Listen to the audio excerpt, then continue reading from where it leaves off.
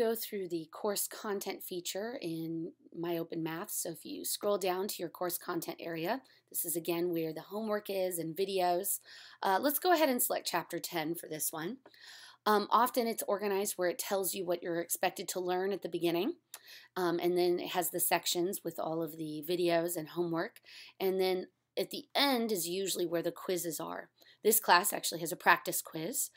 Anything that's due, you can use a late pass if your instructor allows it. It'll actually show a little link right there, and you can use that late pass feature.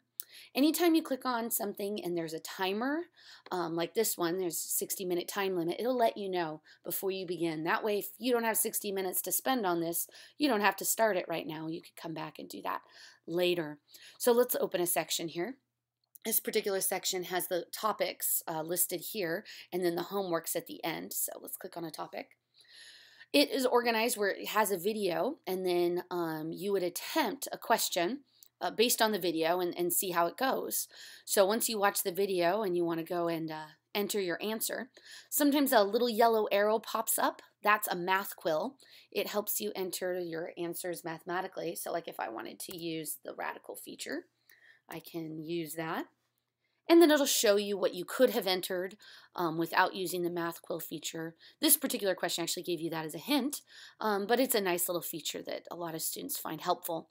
If you go through and answer the question and you can't get it, you'll notice sometimes they have a message instructor about this question link.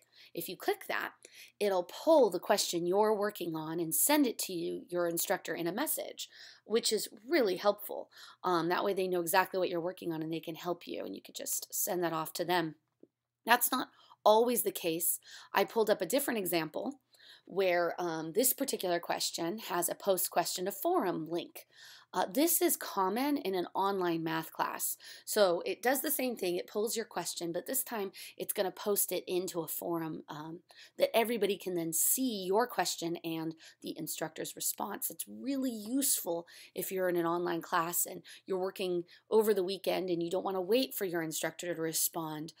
This way, if the instructor's already answered this question for somebody else, you could go look at their answer and hopefully work through your problem then. You can access the forums up here at the top. Let's go ahead and jump into one. And then find the question that you were working on. Oh, okay, there it is, number 4.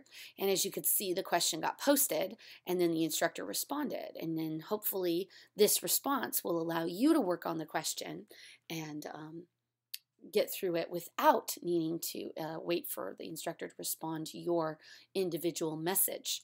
I wanted to point out that sometimes you may want to see the instructions for the questions, and right here I actually already had it highlighted where it says show intro and instructions. It'll tell you what the instructor maybe told you right before starting the assignment.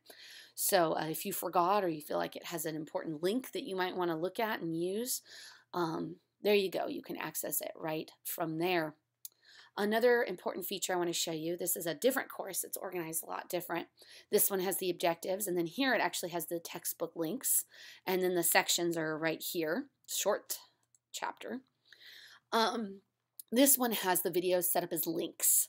So if you click on this hyperlink, it'll take you to YouTube, but if you click on the little plus sign, it'll actually pull the video right here into Mom. You could watch it, finish it, go ahead and hit the minus sign, gets rid of it, and go to the next video, and you can watch that video and go through and work on it. So that's kind of nice that you can watch the videos from there, so sometimes instructors have it set up that way. One more thing I want to show you is often instructors might have video links that are hints for the individual problem. So if you're working on a question and it says video, it'll actually give you specific information for that problem that you could look at and help you get through the question.